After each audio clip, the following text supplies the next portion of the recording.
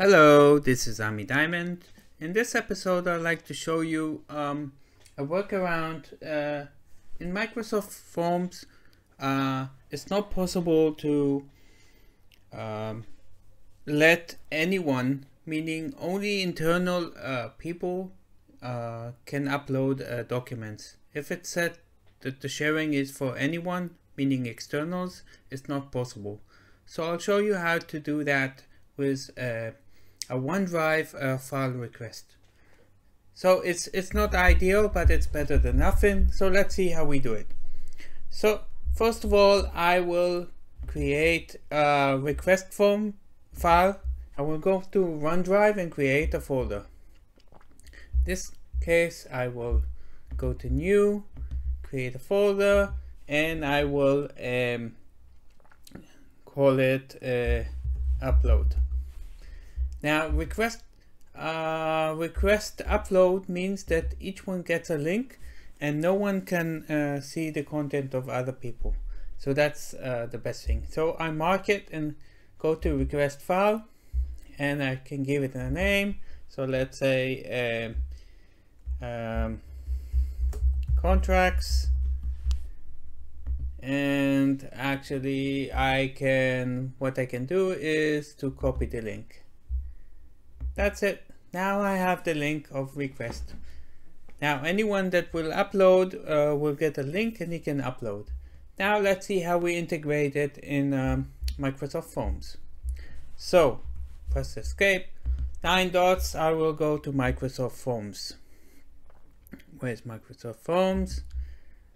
I'll create a new form. Let's call it contracts, and one first question will be first name. Let's make it a text. It's first name, first and last name,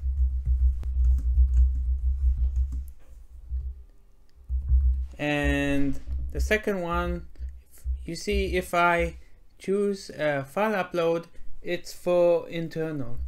Now let's see what happens if I go to the share button and change it to anyone. Now we will see that the question type file upload is disabled, so we cannot use this. So I would open up a text question and I would write, please upload the files to this link. I can then shorten this and then type OK. Actually I can, so he would type here that he has uploaded. Okay, so let's see how it goes. So I press preview. The user will type in, for instance, his name, Ami Diamond, and he will click on the link, and what will happen is he will get a notice that says I'm asking for the contracts. I can select the files.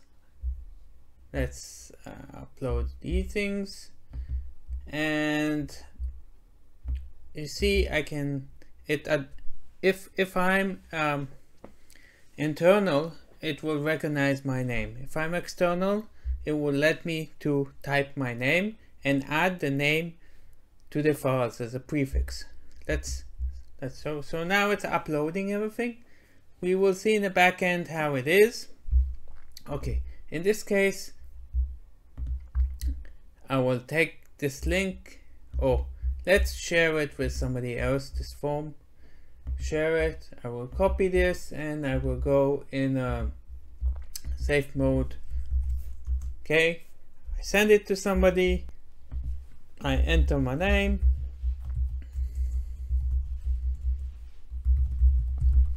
And I click here. Once I upload it, I will enter here also. Okay. Now I get it. I will upload. And here, because I'm external, he doesn't know my name, so he will ask. So let's give a name, Lee, Joe. We'll upload. And I finished here. I just will go back to the form and press OK and submit it. So this is like a workaround. Now let's see what happens in the background. In the OneDrive, I will go back as a, let's go to the OneDrive of the person that filled it out. Under the upload, I see these are all of the files.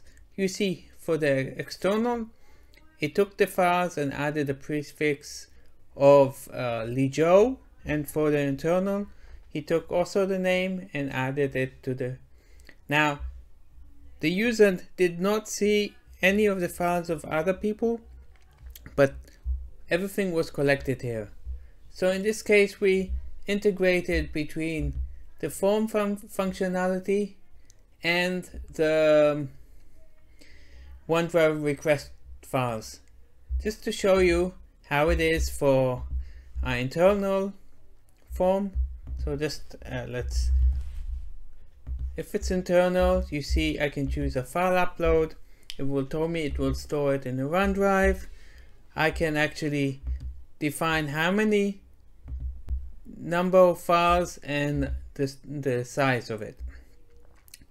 And if I do a preview, then the user will, let's try again.